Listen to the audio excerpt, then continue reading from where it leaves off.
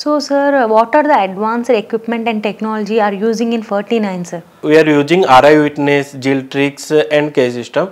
RI Witness, why you are using? RI Witness, you are using number of cases if you are doing, then in that lab so much cases are there.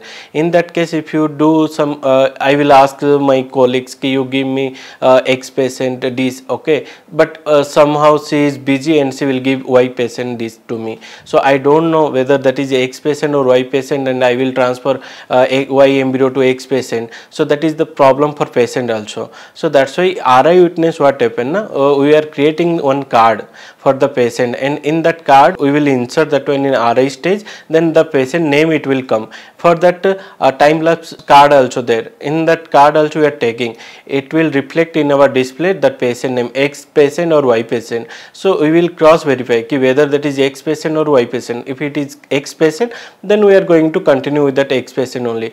Whether that my colleague or somebody is give me wrongly Y patient card, then we are not going to transfer, and we will, that is it will alert to us ki you are bringing you got some other patient cards. That's why you keep it back again and bring X patient only. That is the advantage of RI Witness. And Giltrix, why you are using means in daily daytime we are staying in our hospital 8 hours, 9 hours, 10 hours, but after going home night time, if anything happen in our incubator, then we don't know what happened in incubator. Again next day morning when we are going hospital, then only we will know whether incubator is working or not working. So in night time, it in some parameter is there, everything in incubator or cryocan, everything in parameter is there. In for that parameter to, it will come down or it will increase. So that Giltrix alarm system, it will send a message to us, or through mail or through message also they will send, and they will tell ki in your lab something problem is there, in your incubator or in your cryocan tank some problem is there, you go and rectify. That's why you are using Giltrix system.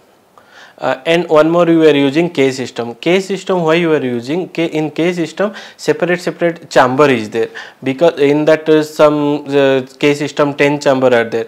10 chamber means not lot of case you are doing. If you are using in a single chamber, then you will culture single chamber, single patient. So that what happened today, day 3 some patient is there, I don't want to disturb other patient this, that's why I will culture one chamber, one patient only, so that if I will open that chamber, then other patient this, it should not be disturbed in culture condition. So that's why you are using K system, and K system is, it is a good culture condition for blastocyst also. That's why you are using K system also. So what will be the success rate of IVF in the first attempt, sir? Normally it is depending on the patient factor also. First of all, age factor is there, clinical factor is there, male factor is there, so much of factor are there.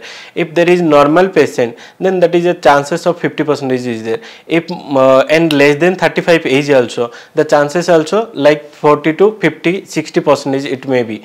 But more than 35 age is there, then it is less only. But for that also different type of option is there. It is not like a chance is less means we are not going to do case or whatever, but we will continue case, and we have a option also. We will choose the option whether it is male factor or female factor or gametes problem, anything is there, but option is there. We will take the option and we will select the treatment.